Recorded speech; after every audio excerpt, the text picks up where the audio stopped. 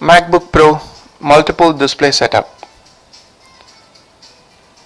So you got your new MacBook Pro and you want to set up more displays to really do some core work.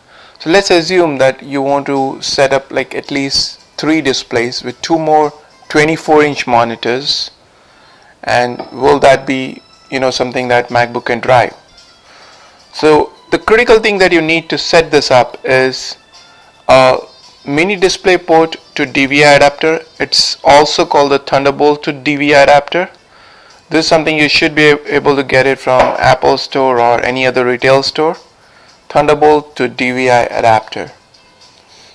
So all you need to do is take this out and hook it up to your DVI input to your digital display. The DVI input looks very similar. Make sure what you get is a female one, so you can plug it into the monitor in and then put the monitor connection into the Thunderbolt input on the left side of your MacBook Pro. Now we need on the other side a DVI to HDMI connector. This should be something like $4 to $6 from eBay or Amazon that you should be able to fetch. It's really a cheap cable, almost direct conversion there. DVI to HDMI converter cable. So you plug in the HDMI on the right side of your MacBook Pro. It's a second slot on the right, so use that to connect that, and you should be able to get the second monitor hooked up. The other end of the DVI, make sure you put it into the monitor.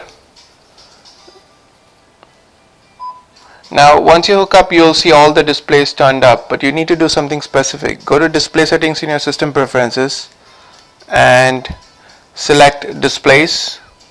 You would see 3 tabs here. In the first tab, it will be showing for individual monitors. The first tab, wherein you can set up your but go to the arrangement, the second tab, and that's where you would be able to arrange your displays correctly. The display you select will show a red ring around it, so arrange that properly where your physically display is located. So in this case, the smaller one is on the bottom and the remaining 2 are on the right side. So select those and the red border will appear on the corresponding displays. So arrange them correctly. You see the red border on both sides on your monitor and the arrangement that you're making. Make sure they are selected correctly and your setup is done. It looks great. So go ahead and pamper yourself with the right kind of display background image that you like, and you have a huge real estate to play with, accomplish any kind of projects. To summarize, look at the thing we did here: Thunderbolt to DVI connector on the left, and then HDMI to DVI cable on the right to accomplish your display. So with that, let me wish you good luck with your setup and hope this video helps you achieve what you're trying to do. Thank you.